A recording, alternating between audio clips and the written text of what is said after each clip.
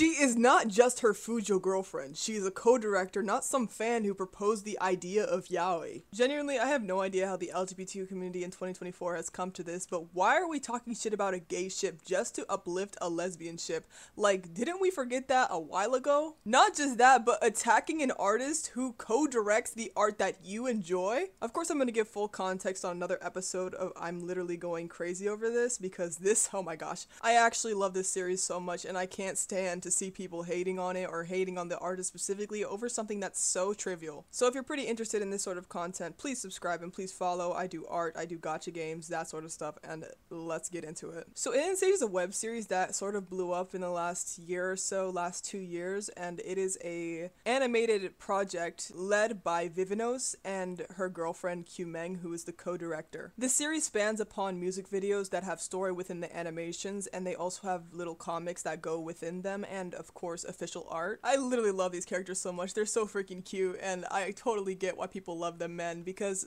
not only do they have very blatant and, you know, brazen personalities, but what's very important within the story is their relationships. And because this is so important, I'm going to just give you a spoiler warning, but again, I would just recommend watching the music videos if you want to. They're pretty short, and they're really fun to listen to. Really good music. So there's a warning before I go into the actual story and a little bit into the timeline of how this, or how things have played out so far. So in Alien Stage, there are 4 main characters. There's Yvonne, Till, Mizzy, and Swa. And there's other characters like Luca and Huna that are important, but it has nothing to do with this discourse, so I won't mention them. TLDR for what the Alien Stage is basically where a bunch of aliens make humans who are not seen as human, they're seen as pets. They make humans sing, and whoever loses the singing battle dies. Anyways, the first music video releases, it's called Round 1 of Alien Stage, and the characters in this music video featured in the main characters are Mizzy and Swa. I don't feel like it's necessary to tell the end, and I feel like it would be insane for me to tell the end, especially if I don't need to, but what's important for this discourse is the fact that these 2 characters fell in love, Mizzy and Swa, and they're both girls. In the next music video, aka Round 2, Till is introduced as a character, but it's also introduced that he has a raging crush on Mizzy. Nothing really crazy happens there, but then in the next one,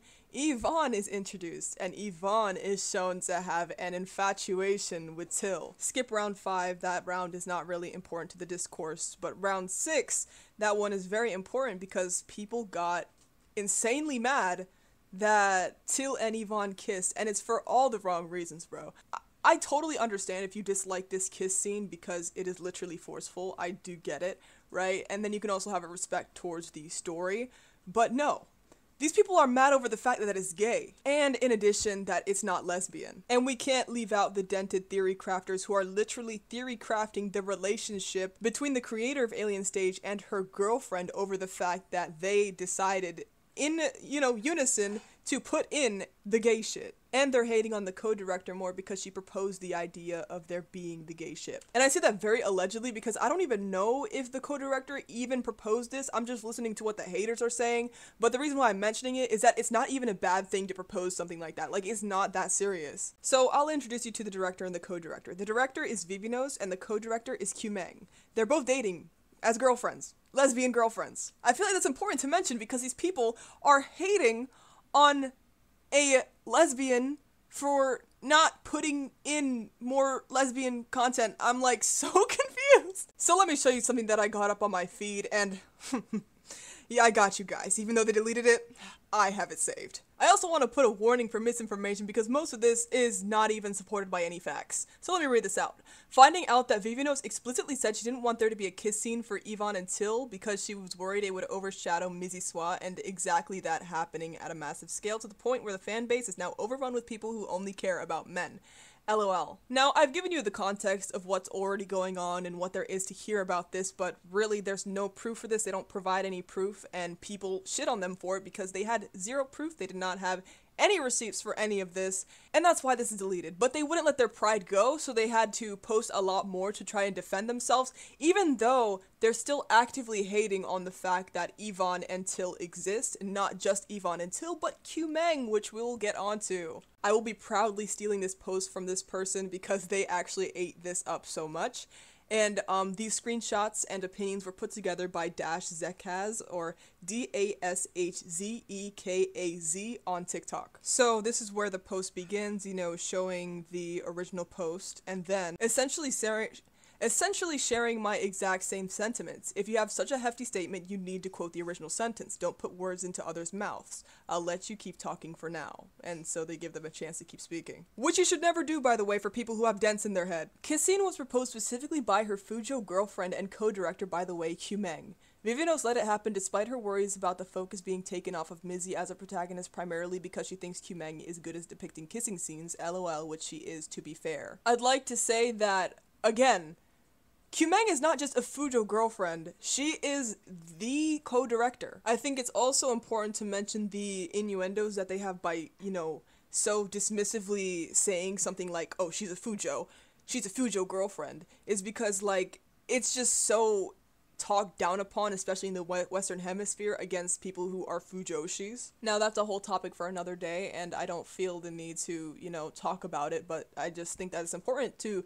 mention how dismissive this person is about somebody who is literally the co-director of the content that they enjoy. Which I'm even starting to question, do they even enjoy the series? Because all they do is just be a hater. And I also think that it's very important to mention that qmeng is queer, is somebody who is in the LGBTQ community in a highly conservative country like South Korea. I'll even read this post out for you. In conservative Asia, she publicly declared herself queer and a lesbian artist. She's always supported her partner.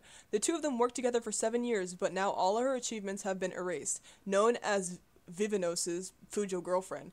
Can't think of anything more ironic than this. As Korean speakers know, I want to let foreigners know once more, Vivinos is my partner. Yes, I am queer, she says. But yeah, qmeng is not responsible for a community having a bias for one ship over another. It's not her fault just because she decided to put gay characters in an already queer series. And I just said, like, just her, but it's really not just her. Like, Vivinos is also agreeing and communicating with her girlfriends who go over these topics and what they want to put in the story, what they don't want to put in the story.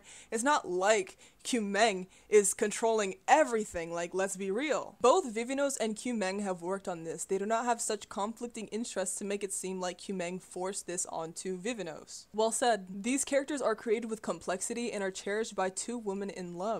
There is nothing to get mad at the creators about. This is strictly a fandom issue. And I think, like, in my opinion as an artist who writes their own characters, and my characters do get into relationships, I'm not thinking about the fact that a character is freaking gay or not. I'm thinking about the story. Like, y'all literally have lost the plot on Twitter, because why do y'all care so much about whether a character is gay or not rather than the actual story? Not just that, but blaming the creators for the fact that a fandom enjoys one ship more than the other. So there is more stuff to talk about, unfortunately.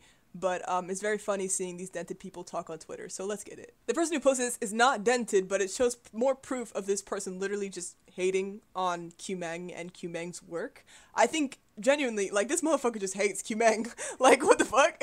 Beta Yvonne was so much cuter. I wish Vivinos had kept her original vision and personality for him instead of basically letting qmeng completely change it. I was talking about this with Mina, but we probably would have liked him a lot more. Bro, shut up, bro. It's so cringe when you actually think about it, when you actually read that shit out loud, because, like, oh, no. Why'd you let yourself post that online? You need, like, a PR team to help you with that, because what? You're cooked. I'll read this one, and then I'll get into the next one, but to let y'all Alien Stage fans know that this Mari hates qmeng so much, literally hating Vivinos' girlfriend just because she's into fictional MLM more. Y'all protecting your lesbian fictional ship while attacking a real lesbian person, which, oh my god, it's just, like, so ironic. Anyways, the quotes are all filled with smart people, so I'm gonna read this out.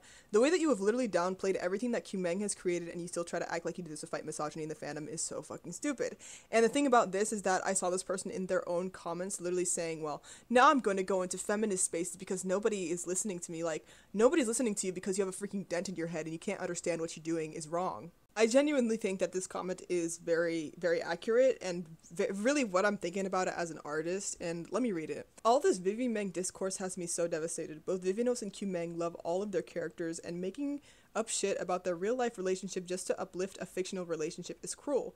They don't deserve this. They have put so much care into Alien Stage. I'm disappointed. And the outcome is actually pretty sad because, like, I'm pretty sure qmeng closed all of their posts, like deleted a bunch of posts and removed their affiliation to Alien Stage. And I'll read this out.